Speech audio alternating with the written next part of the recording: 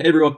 Some of the problems of having lots of technology around the web is on projects you have a bunch of links for lots of applications and they're different for each project. So one of the hidden features, if you click on quick links, that we've had for a while and we've seen a lot more use in the recent weeks is by adding quick links, you can consolidate that. So applications like adding Zoom, that's a very relevant one for right now.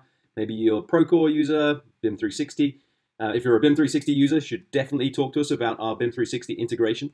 And then we can add details. So if we add maybe the web link for the Zoom meeting and the dial-in details, and then the people on your project, as they enter each one of the project dashboards, they'll get access directly through these links to access that application.